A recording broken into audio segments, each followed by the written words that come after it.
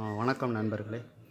இன்று counting of figures என்ற தலைப்பின் கீழே ஒரு சில ஷார்ட்கட்டை பார்ப்போம்.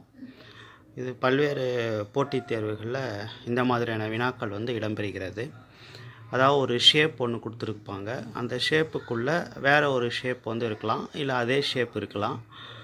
அதில் இருக்கக்கூடிய மொத்த ஷேப்புகளுடைய எண்ணிக்கை என்ன அப்படின்ற மாதிரியான கொஸ்டின்ஸு. இப்போ உதாரணமாக ஒரு சதுரம் ஒன்று கொடுத்துட்டு அந்த சதுரத்துக்குள்ளே நிறைய சிறிய சதுரங்கள் இருக்கலாம். இப்போ கேள்வி என்ன அப்படின்னா, மொத்த சதுரங்களினுடைய எண்ணிக்கை யாது அப்படின்னு சொல்லி கேட்பாங்க. இல்லை அப்படின்னா வெளியில் இருக்கக்கூடிய உருவம் சதுரமாக இருக்கலாம், உள்ளே இருக்கக்கூடிய உருவம் வேறு ஏதாவது ஷேப்பாக இருக்கலாம். இப்போ உதாரணமாக முக்கோணங்கள் கூட இருக்கலாம். அப்போ மொத்த முக்கோணங்களுடைய எண்ணிக்கை யாது அப்படின்ற மாதிரியான கேள்வி. இதில் ஒரு சிலதுக்கு ஷார்ட்கட் இருக்குது. அதை இன்றைய வகுப்பில் பார்க்கலாம். இப்போ ஒரு வினா ஏற்கனவே நீங்கள் எல்லோரும் கேள்விப்பட்டிருப்பீங்க. ஒரு செஸ் போர்டில், அதாவது சதுரங்க பலகையில் இருக்கக்கூடிய மொத்த சதுரங்களினுடைய எண்ணிக்கை யாது அப்படின்ற மாதிரியான வினா. இது ஒரு பழைய குரூப் எக்ஸாமினேஷனில் கேட்ட கேள்வி தான் இது. இப்போ இதெல்லாம் எப்படி நம்ம ஷார்ட்கட்டில் செய்கிறது அப்படின்றத பார்க்க போகிறோம். இப்போ முதலாவதாக n/n சதுரத்தில் உள்ள மொத்த சதுரங்களினுடைய எண்ணிக்கை காண்பதற்கு என்ன ஃபார்முலா, என்ன ஷார்ட்கட் அப்படின்றத பார்க்குறோம். இங்கே எழுதுறதுக்கு n பெருக்கல் n எழுதியிருக்கிறேன். ஆனால் படிக்கும் பொழுது n/n அப்படின்னு சொல்லி படிக்கிறோம். அதாவது மேட்ரிக்ஸ் அணி ஞாபகம் வச்சுக்கோங்க. ஃபஸ்ட்டு என்னன்றது ரோ வைஸு, செகண்ட் என்னன்றது காலம் வைஸ் இருக்கிறது. அதனால தான் n/n அப்படின்னு சொல்லி படிக்கிறோம். அப்போ ரோ வைஸில் n சதுரங்கள் இருக்குது, காலம் வைஸில் n சதுரங்கள் இருக்குது அப்படின்னு சொல்லி அர்த்தம். இந்த n/n சதுரத்தில் உள்ள மொத்த சதுரங்களுடைய எண்ணிக்கைக்கான இயல் எண்களினுடைய வர்க்கங்களின் கூடுதலுக்கான ஃபார்முலா பார்த்துருக்குறோம். n × n+1 × 2n+1/6ன்னு சொல்லிட்டு அதே ஃபார்முலா தான் இங்கே நம்ம பயன்படுத்த போகிறோம்.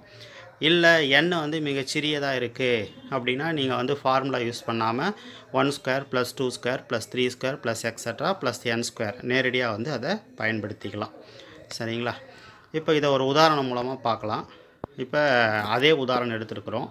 சதுரங்க பலகையில் உள்ள மொத்த சதுரங்களினுடைய எண்ணிக்கை யாது அப்படின்னு சொல்லிட்டு. இப்போ சதுரங்க பலகைன்றது செஸ் போர்டு. இது பார்த்திங்கன்னா 8க்கு 8, அதாவது 8/8 சதுரம். சரிங்களா?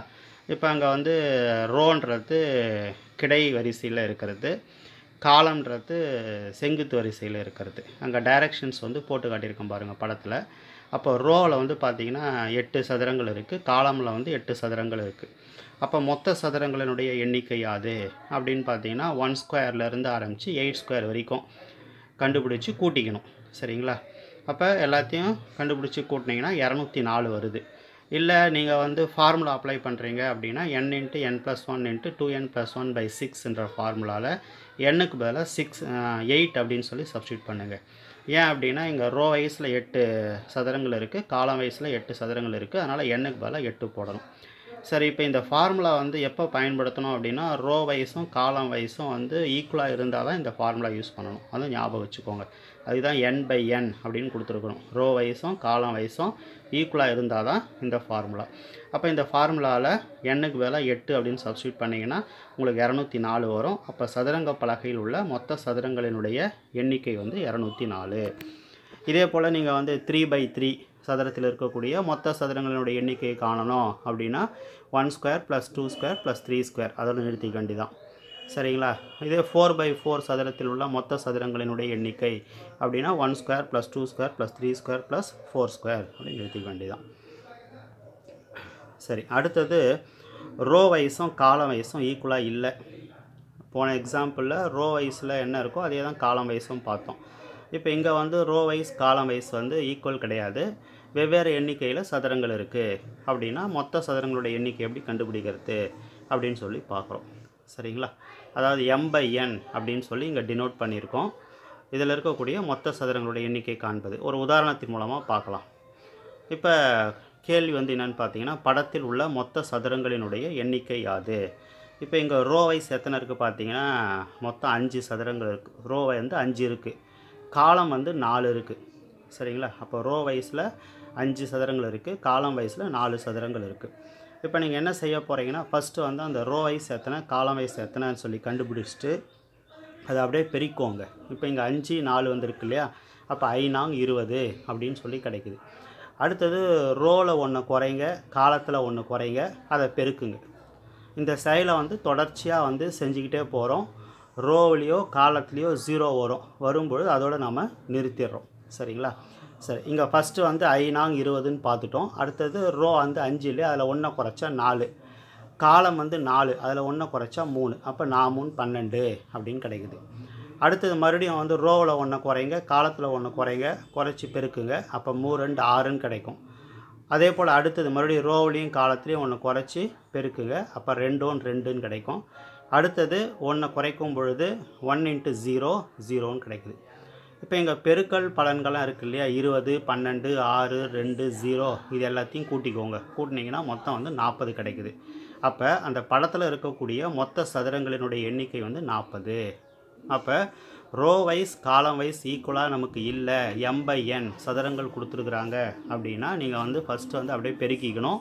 அடுத்தது ரோவிலையும் காலத்துலேயும் 1 குறைச்சி பெருக்கிக்கிட்டே வரணும். கடைசியாக ரோவிலையோ காலத்துலேயோ 0 வரும், அதோடு நிறுத்திட்டு பெருக்கல் பலனெல்லாம் கூட்டினீங்க அப்படின்னா உங்களுக்கு அந்த படத்தில் உள்ள மொத்த சதுரங்களுடைய எண்ணிக்கை வந்து கிடச்சிரும். அடுத்தது m/n செவ்வகத்தில் உள்ள மொத்த செவ்வகங்கள். இப்போ போன எக்ஸாம்பிள் என்ன பார்த்தோம் அப்படின்னு பார்த்தீங்கன்னா, m/n சதுரங்கள், அதாவது வந்து உள்ளே இருக்கக்கூடிய ஒவ்வொரு ஷேப்பும் வந்து சதுரமாக இருந்தது. இப்போ வந்து பார்த்திங்கன்னா உள்ளே இருக்கக்கூடிய ஷேப் வந்து செவ்வகமாக இருக்கும். m/n செவ்வகத்தில் உள்ள மொத்த செவ்வகங்கள் காண்பதற்கு என்ன ஃபார்முலா அப்படின்னா, 1லேருந்து ஆரம்பித்து m வரைக்கும் கூட்டிக்கணும். அதே போல் 1லேருந்து ஆரம்பித்து n வரைக்கும் கூட்டிக்கிட்டு ரெண்டுத்தையும் வந்து பெருக்கிடணும். இதுதான் வந்து ஷார்ட்கட்டு. இதை வந்து ஒரு எக்ஸாம்பிள் மூலமாக வந்து பார்த்திங்கன்னா உங்களுக்கு தெரியும். இப்போ உதாரணத்துக்கு படத்தில் பாருங்கள், ரோ வந்து பார்த்திங்கன்னா மொத்தம் 5 இருக்குது, காலம் வந்து 4 இருக்குது, உள்ளே இருக்கக்கூடிய ஷேப் வந்து செவ்வகங்கள் தான்.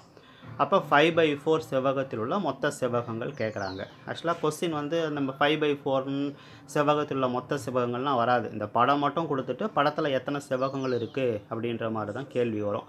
அந்த 5/4ன்றது நீங்கள் தான் வந்து கண்டுபிடிக்கணும்.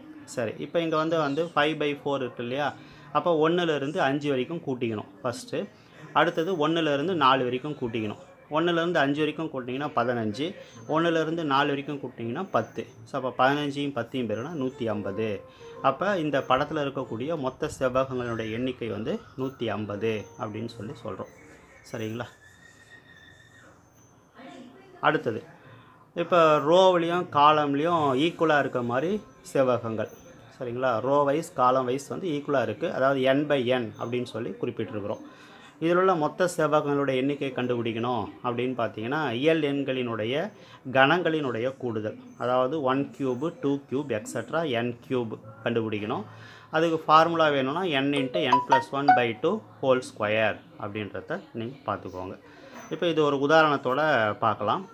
இப்போ இங்கே ரோவில் வந்து பார்த்திங்கன்னா 3 இருக்குது, காலத்துலேயும் வந்து 3 இருக்குது, அப்போ 3/3 இல்லையா.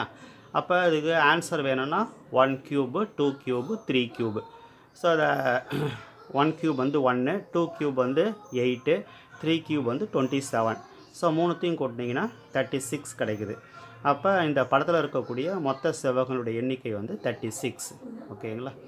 அப்போ இன்றைய டைப் 1ல் நம்ம என்ன பார்த்தோம் அப்படின்னு பார்த்தீங்கன்னா, n/n சதுரத்தில் உள்ள மொத்த சதுரங்களினுடைய எண்ணிக்கை. இது வந்து இயல் எண்களினுடைய வர்க்கங்களின் கூடுதல், அதாவது 1 square 2 square 3 square plus etcetera plus n square. இல்லை அப்படின்னா ஃபார்முலா வேணும்னா n × n+1/2 n × n+1 × 2n+1/6 அப்படின்னு சொல்லி பார்த்தோம். அடுத்தது m/n சதுரத்தில் உள்ள மொத்த சதுரங்களுடைய எண்ணிக்கை வேணும் அப்படின்னா, ஃபஸ்ட்டு m-ஐயும் n-ஐயும் பெருக்கிக்கணும். என்ன ஆர்டர் கொடுத்துருக்குறாங்களோ அதை பெருக்கிக்கணும். ரோவிலேருந்து 1 குறைக்கணும், காலத்துலேருந்து 1 குறைக்கணும், அதை பெருக்கிக்கணும். இதே போல் இந்த சைடில் தொடர்ச்சியாக செய்யணும். ஒரு சமயத்தில் ரோவிலையோ காலத்துலேயோ 0 வரும், அதோடு நிறுத்திட வேண்டிதான். அது எல்லாத்தையும் கூட்டினீங்கன்னா உங்களுக்கு மொத்த சதுரங்களின் எண்ணிக்கை கிடச்சிரும். இது 2வது டைப் பார்த்தோம். 3வது டைப் வந்து பார்த்திங்கன்னா, m/n செவ்வகத்தில் உள்ள மொத்த செவ்வகங்கள். இது வந்து ரொம்ப ஈஸி. 1லேருந்து m வரைக்கும் கூட்டிக்கணும். அப்புறம் 1லிருந்து n வரைக்கும் கூட்டிக்கிட்டு ரெண்டுத்தையும் வந்து பெருக்கிடணும். இது 3வது டைப். 4வது டைப் வந்து n/n செவ்வகத்தில் உள்ள மொத்த செவ்வகங்களினுடைய எண்ணிக்கை. இது வந்து இயல் எண்களினுடைய கணங்களினுடைய கூடுதல். அதாவது 1 cube 2 cube 3 cube extra plus n cube. இல்லை இதுக்கு ஃபார்முலா வேணும்னா n × n+1/2 ஹோல் ஸ்கொயர் அப்படின்றத பார்த்துருக்குறோம். இப்போ இந்த டைப் 1 உங்களுக்கு ஏதாவது சந்தேகங்கள் இருந்தால் இந்த குறிப்பிட்டிருக்கக்கூடிய வாட்ஸ்அப் நம்பருக்கு தகவல் கொடுங்க. உங்களுக்கு தேவையான தகவல்களும் குறிப்புகளும் அனுப்பி வைக்கப்படும். இதே போல் கூடுமான வரைக்கும் போட்டித் தேர்வுக்கு தேவையான அனைத்து வீடியோக்களையும் பதிவேற்றம் செய்ய இருக்கிறேன். அதனால் இந்த வீடியோ பிடித்திருந்தால் லைக் பண்ணுங்கள், கமெண்ட் கொடுங்க, அடுத்தது சப்ஸ்கிரைப் பண்ணுங்கள். உங்களுக்கு நோட்டிஃபிகேஷன் வந்து கிடைக்கும். நன்றி.